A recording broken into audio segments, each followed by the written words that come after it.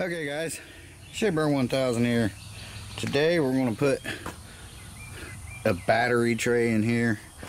Now you can still buy these battery trays. They're $144. This was $14. So what I'm going to do, hopefully it's not too thick. It should have plenty of room for the I guess hood or seat or whatever to go down. And what I'm going to do, I'm going to take two of these. This is just to lay across here so I know about. So I'm going to weld these. This white thing's just for a gauge, but I'm going to weld like one right there and then another one right over there, and then I think that'll help support the batteries on this wood. So yeah, that's what we're going to do. And I can put that wood down in there and then set the batteries on it. Then like I said, I'll have to make a couple hold downs. I think I can weld this. I can clean this up and weld that. And then I'll just put a bolt, weld a bolt on the end of this thing, so that way it'll hold it in. But right now, let's go ahead, let's get the welding done and out of the way, and then we'll get that cut. I'm not sure if I'm going to use a table saw. I might use a table saw on it. We'll see. But let's get this. Whoa. Let's get those things. Got to cut the rubber off, but we'll get those welded in, and then that'll be ready to accept the board, and then we can pull the tractor back up here, start off loading batteries on here.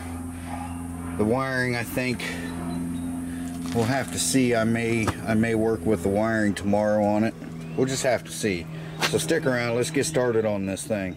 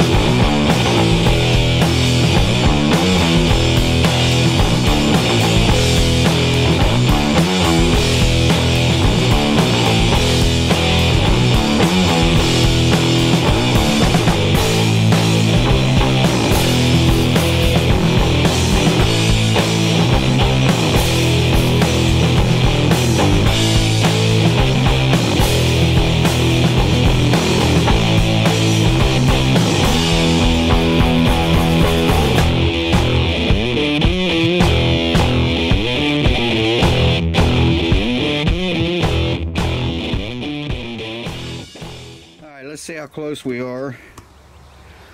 I want it to go underneath them. Gotta move these out of the way.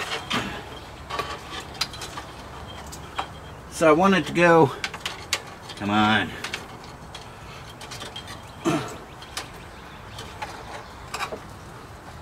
These come up through here like that. Move that out of the way. I want to kind of go underneath these edges here. Am I recording? Yes. So I want to kind of get it under here if I can.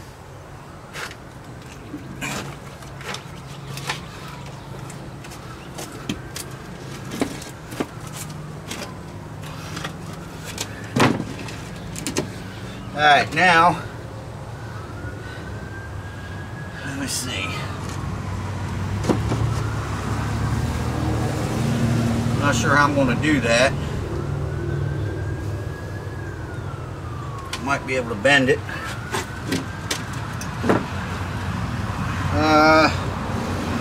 Let me see. I have to get in your guys' way here for a second.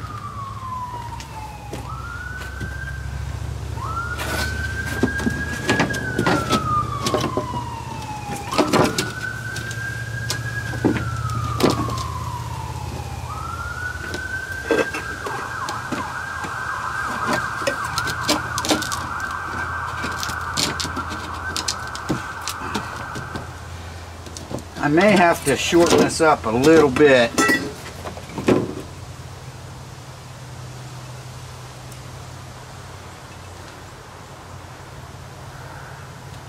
This way.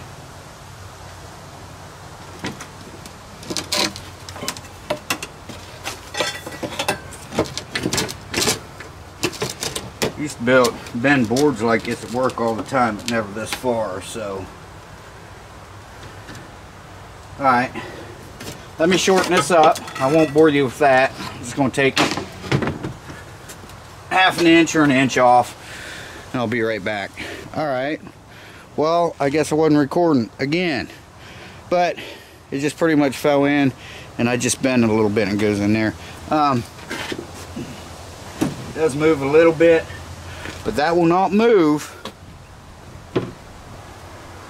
once I get the batteries in there and get the battery hold down on, because the original one, it's just a metal pan. It just sets in there, and that's what holds it in, is these things.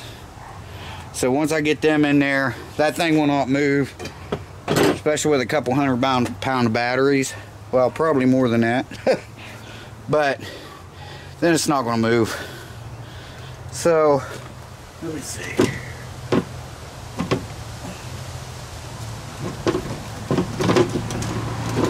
Now I think I'm going to pull this out and spin it around and put the cut edge back there, the one I cut back there.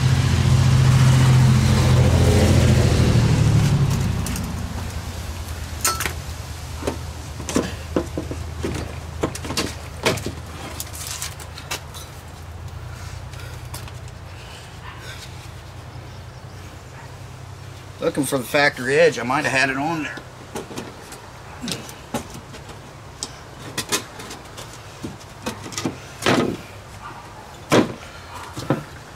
Yeah, that's fine. That'll be alright.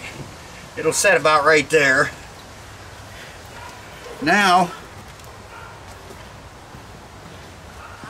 it started to rain on me like 3 times. Well, it's starting to rain again now. Damn it. Alright, let me get my electronics inside. Okay guys, you can probably see I didn't make the rain. Hopefully it'll slack off enough to where I can get that trailer up here. We'll at least get the batteries on it tonight, and then tomorrow, you know, on another video I can do the cables. A lot of that stuff I won't show, like shortening up the pop box cable. That's nothing. You just clip it off, shorten it. You know, it's 2 wires. I will show you how I make the battery cables for this thing. I'll show you that, but I won't show you every single one because it's repetitive. It'll just be showing you that, you know, same thing over and over again. But hopefully we can get the batteries in here tonight, and I can get that cover, the battery cover, back on its seat or whatever. But subscriber of mine, Dennis. Hi Dennis. Thanks for the shout outs yesterday. I appreciate that. He said he likes to hear some stories. I got one for you. Has to do with a golf cart. Now, these stories I tell you are true. So a buddy of mine, we went, looked at this old truck. He liked it. He was like, yeah, he says, yeah, I'll take it. And he paid the guy, he paid in cash, everything. So did I at that time. He buys a guy, he pays for the truck. He had some other things sitting around. And so they made a deal. He bought the truck, we get it loaded, and he goes over to shake the guy's hand. The guy says, when you come back after the other thing? Carlos says, what other thing? He says, oh, well, you get all this. There was an old golf cart, electric golf cart, batteries was shot, who knows what else was shot on it, but it was decent shape. I mean, the body was okay, you know, it was like that. I mean, it was decent. And there was a garden tractor, which I ended up with. It was fine, it just needed a battery. And there was an old snowmobile. Of course, I lived in Ohio then. There was a snowmobile. So, snowmobile was ragged. I mean, we wouldn't have took it. But, you know, that was part of the deal, you know, that we kind of didn't know about. But we thought, well, we'll take it if anything. We can use parts or something off of them. So we get the truck, we get the tractor, and, you know, we get everything back to the shop. And, the snowmobile, you know, the tracks were gone, the skis were busted off of it, handlebars were all bent up. It was just, you know, it'd been wrecked and had been sitting for, you know, 15 years, 10, 15 years anyway. So just for fun one day, it was on a Saturday, he said, you want to see if this old snowmobile will run? I said, yeah, we might as well. I mean, at least we can do is maybe get a good engine out of it. You know, the gas tank was okay. But the carburetor, of course, you know, sitting that many years with gas in it, it needed clean. But we thought, let's just try it. So we checked. Man, I'm getting soaked here. Shoot.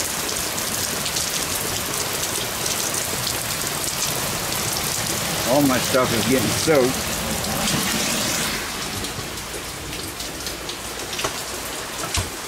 Okay, so anyway, yeah, I am soaked. My gloves are soaked, helmet soaked. So anyway, yeah, let's try it. So it did have spark.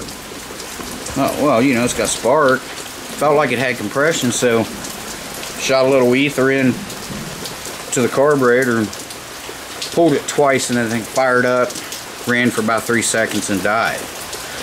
And he immediately said, that's a good engine. I said, yeah, now we just need to put it on something. And he turned around, looked at that golf cart and said, you thinking what I'm thinking? Yep, I am now. So, we took the engine off that snowmobile, put it on that golf cart. I mean, we did that in a weekend, just messing around. And that thing, we got it running, that thing was scary. It would just stand up like this. We ended up putting wheelie bars on it because that thing would hook up. I mean, it would just right up in the air. You thought you was going to go over. And we clocked it behind his Camaro, or in front of his Camaro. I was behind him in the Camaro. Yeah, that thing would run 75 miles an hour. That was scary, man. That was the scariest thing. We ended up selling it after we put the wheelie bars on it.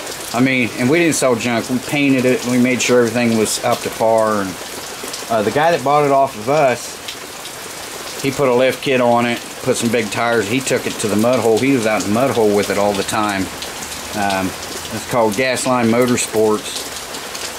And it was a place you go four-wheeling and take four-wheel drives and all kinds of stuff. They had mud pits and mud drags and stuff like that. So that was pretty cool. I got some stories about when I had the shop, man. The stuff that him and I built and the stuff I built. But there you go, Dennis. There's a story for you. Again, thanks for the shout out yesterday. So I got to move some of this stuff and wait on the rain to quit. When the rain quits, I'll speed you up, but I'll show you putting the batteries, sliding the batteries in. So stick around.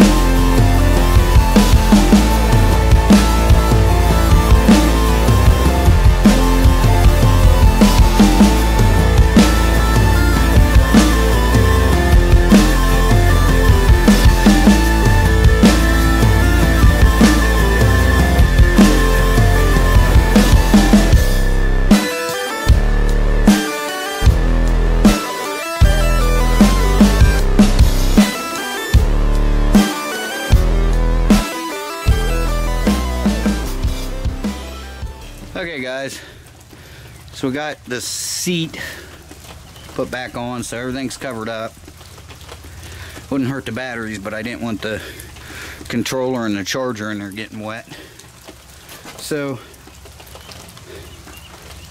Monkey wants to put the original seat back on. She says, why do you want to be separated? Because I want to put bucket seats on with a little console in the center. And she wants to put this seat on. I can fix that. But she wants to put that back on. But this is what I want to put on it.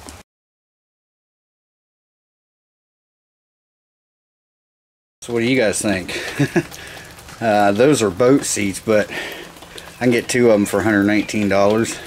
So I'm thinking I can put me a little console in there with a center shift or a couple drink holders or both. Yeah, they would look nice on there. Then those backs would come off.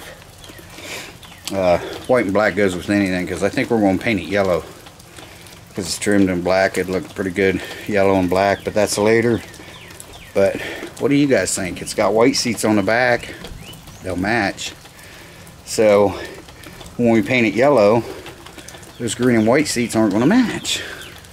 So what do you guys think? Anyway, I'm going to call it quits for today. It's only like 2:30, but I got a couple hours to do just making up them wires. And so I think once I start something, you know, I don't want to stop until I get like at a good stopping point, you know what I mean? So I'm going to call it quits for today. So stay tuned for, I'm on my tripod and it's moving on me. And so anyway, stay tuned for the next part where we work on the wires. I'll show you how to make up one of them wires. I don't have a crimper. I'm just going to solder them. You know, a lot of people say, well, solder cracks. Well, crimping comes loose, you know. Solder, you get a better connection. This is my opinion, you know, from what I found doing things like that a lot. I found solder works a lot better. But so anyway, guys, thanks for watching. Shea Bear, the Myth, the Man, a Legend. I'm gone for now. Appreciate all your support. Don't forget to check out Monkey 1000 channel. We'll see you in the next one. Bye bye, guys.